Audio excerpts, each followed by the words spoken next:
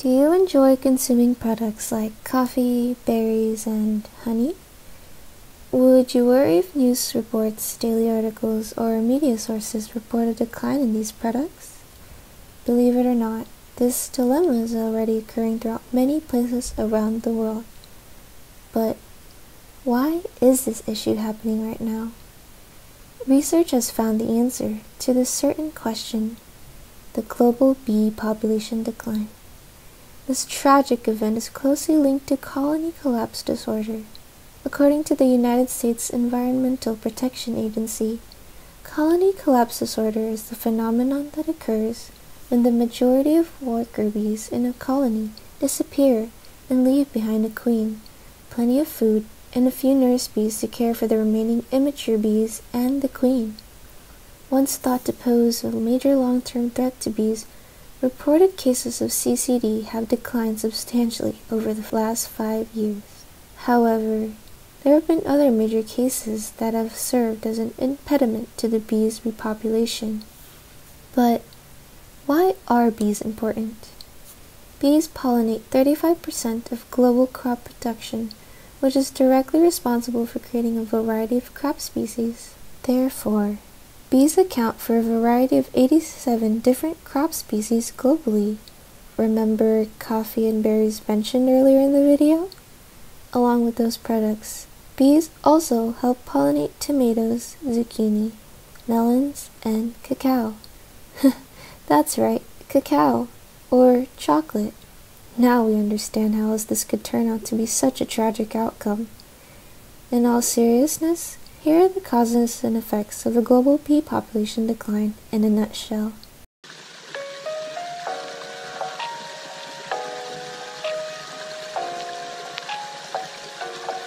Number 1. The use of pesticides. This was one of the earliest known causes of the bee population decline when it came to human influence. Majorly, this cause has been the most responsible for creating the largest impact on the decline. Research has discovered that agricultural pesticides were found in unprecedented levels, which proved to be toxic for honeybee colonies. These pesticides contained a chemical known as neonicotinoids, which deems these pesticides as harmful. However, this of course was not a purposeful way of attacking bees, for the pesticide itself was not for the sake of preventing beneficial pollinators such as the bee. Countries that depend on these pesticides were unaware of the harmful effects of its use. For example, experiments in Japan were conducted to test outcomes of different pesticides on Japanese honeybees. Experiment included an array of samples that were commonly used in pesticides, including the deadly neonicotinoid. Unfortunately, the experiment yielded a variety of results, as different chemical denominations of the neonicotinoid could not all be classified into one single group relative to a certain effect on the bees. Number 2. Climate change. Second to the leading cause, studies have shown that climate change has numbered bees down drastically. After recording bumblebee populations throughout North America and Europe, scientists conducted an experiment in order to analyze fluctuations in population over time. With the collected information, they were able to compare the relativity between bumblebees and temperature tolerance. Interestingly, the scientists say that areas most affected by global warming showed the most acute declines in the bumblebee density, while populations rose in regions that had been previously too cool for the bees to thrive. In addition, climate change has emerged as a more major and recent cause of the modern bee population decline that still occurs today. Bees are known to be cool climate specialists. Therefore, this has been a stronger factor in the more recent reports of the ongoing bee decline than other causes. Number 3. The transportation of bees.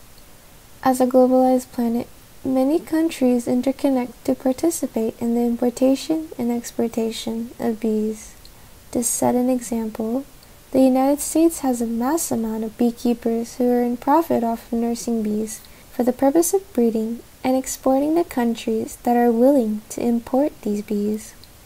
Any country could participate in this act as they could benefit from its purposes. However, Japan is a great example for this cause, as Japan has lost a great number of bees to the widespread implementation of pesticides in the country's native rice fields, and has imported bulk amounts of bumblebees from these specialized beekeepers. Though, when explained this way, the act of transporting bees can be suggested in a positive and as a highly effective way to repopulate bee species for countries in need. Some may implement the most optimal and ensured way for the bees to safely arrive at their destination. This may be true, however. It actually poses an issue to bee survival. When bees arrive in the importing countries, they are more susceptible to the exposure of diseases that these bees may not have adapted immunity to in their home countries.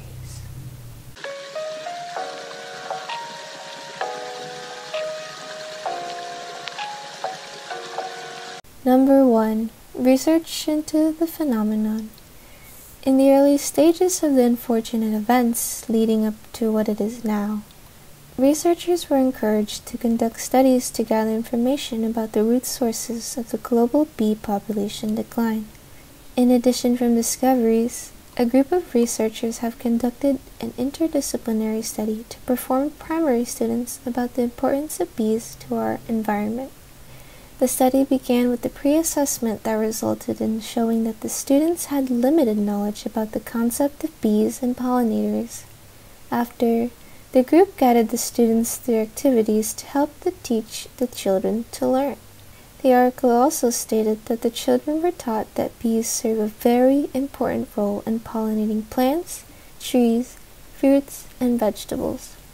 After the activities were conducted, the students took a post-assessment which resulted in their gain of knowledge in the concept of bees and pollination. Since these researchers decided to conduct the study in hopes of collecting information, they were also able to create an impact on spreading awareness which will hopefully help the bee population decline in the near future. Number 2. Political actions.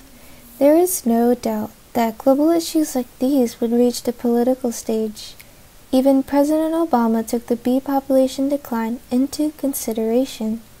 In 2015, the Obama administration announced the first national strategy to promote the health of honeybees and other pollinators, a bureaucratic title for a plan to save the bee, other small-winged animals, and their breeding grounds.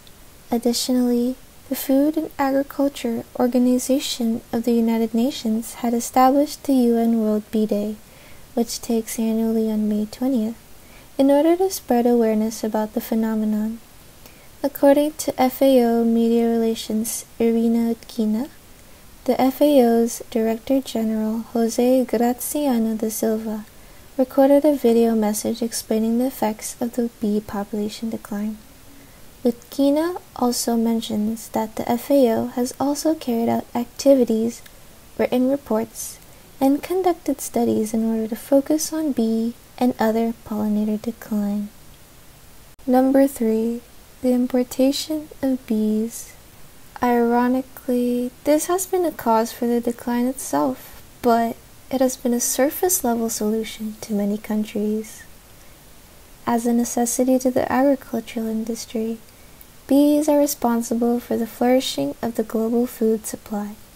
However, the worldwide bee population has plummeted over the years in tragic numbers. As mentioned before, Japan has lost a major amount of their bees to the widespread use of pesticides in the country's rice fields. Writer and publisher Jen Verskis adds that, as an effect, Japan imported bees from an Israeli program called BioBee. It is a quick and easy way to gain the bee population, though it is ironic how it also puts the bees' lives at risk. Number 4. Economic and agricultural connections. Another important effect is how the bee population decline could majorly impact global economic systems and agricultural industries. Varskus mentions that wild bumblebees are crucial to the agricultural industry and are important for the pollination of crops like blueberry, apple, tomato, coffee, and nuts. She also says that as a consequence, if the population continues to decline, then the food supply's assortment will become limited and increase the prices of the agricultural economy. Honey can also be found in an array of consumables around the world and even in beauty products, especially in Japan. For this reason, bees are important as they interconnect the global economy with the agricultural industry. Ultimately, in the United States and Japan, the global bee population decline has major causes and effects dealing with economic, environmental, political, social, and agricultural factors. Throughout the global bee population decline from 2008 to the present, many events have taken place. In the very beginning of the calamity, when people from all backgrounds, such as bee lovers to scientists, started to notice something strange within the bee world, a life-changing event had started. As they account for pollinating 2/3 of the global crops that humans consume, one could determine how important these creatures are to planet Earth.